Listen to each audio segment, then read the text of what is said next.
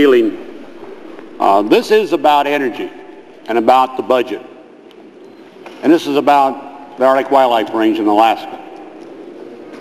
We have voted 12 times in this floor.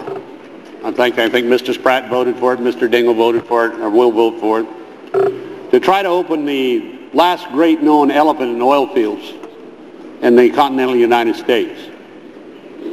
If we were to do so today, we would deliver to the American public 1 million barrels of oil for the 30 continuing years a day. 30 years, 1 million barrels a day. That's the very minor estimate.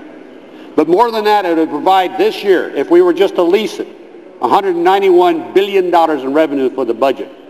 $191 billion for the lease and the development of ANWR.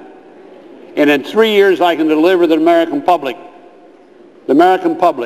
1 million barrels a day or more. That's more than Venezuela. That keeps Venezuela from jacking the prices around. And if we were to do it, my good friends, it would drop the price of oil about $10 a barrel immediately.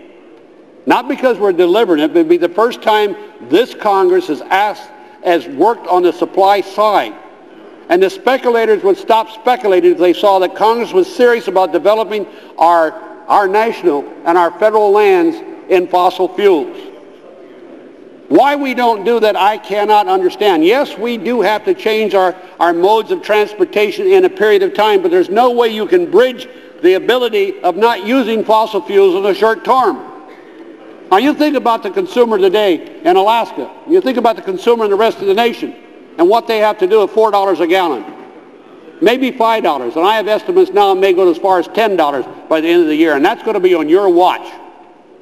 We're here talking about the budget, but if we want to solve the budget problems, let's create some dollars. But more than let's create less dependency on foreign oil. How we can sit here as a body and send dollars overseas and the billions of dollars. To give you some idea, the average tax for every man, woman, and child, everybody listening to this station tonight is paying $2,085 for every man, woman, and child in tax to the foreign countries, burning their oil, 70% of their oil. And some people say, well, it's the oil companies. Nonsense. This is about demand globally and supply. We're not the only buyers anymore. America's not the only ones that have automobiles. America's not the only one using fossil fuels. China is burning more barrels of fuel today than we are. And that drives the price up. We're no longer the only buyer, and the seller can ask for the price they're going to get. The only way you can relieve that is start developing our national, on federal lands, our oil for the good of the American people.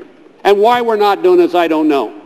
And remember, you heard me before in this, well, it's not your fault, it's not our fault, it's this fault, the body of this Congress.